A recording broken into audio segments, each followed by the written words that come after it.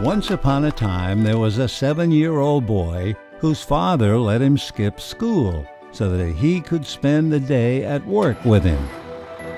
His father's job on March 29, 1956, was to drive a charter bus to Tampa Airport to pick up the world champion Brooklyn Dodgers. And as this little boy stood at the bottom of the airplane's ramp, he would meet some of the players whose baseball cards he carried with him. The last 2 players to exit the plane were Jackie Robinson and Roy Campanella. Jackie asked the flat-top youngster with the greased-up hair if he'd like baseball, and then told him, "If you practice real hard, maybe one day you'll become a Dodger." And Roy Campanella added, "Listen, son, you have to study hard and work hard, and someday you can be a Dodger." Sounds like a pretty good day for the young lad, doesn't it? Well, the story gets even better.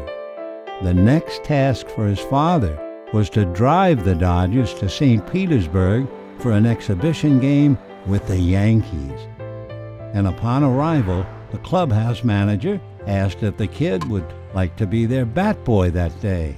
Well, as he laid out the bats and the helmets, he turned and watched in awe as the Yankees' Mickey Mantle took batting practice.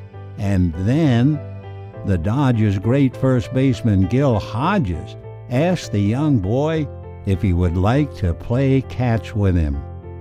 Well, if the tale of this lucky youngster's excellent day of hooky ended at this point, it would still be a remarkable story, but we're barely past Chapter 1. You see, this 7-year-old boy would get the opportunity to serve as one of the Dodgers' spring training bat boys for the next 6 to 7 years.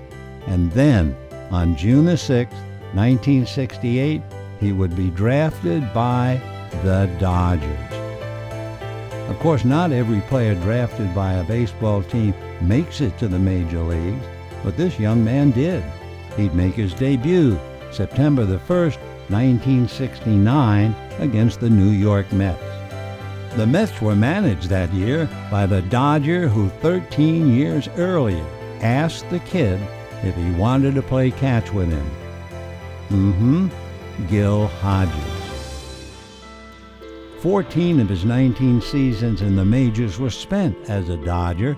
His career accolades include 10 All-Star appearances, 4 Gold Glove awards, the 1974 National League MVP, and in 1981, he would become a world champion.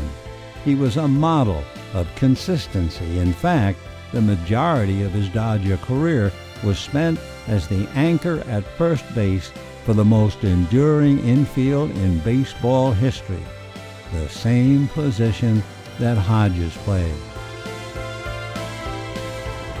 This is the kind of story that you refer to as a legend, and that is totally appropriate.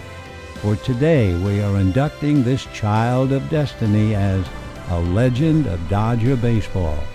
Congratulations, Steve Garvey.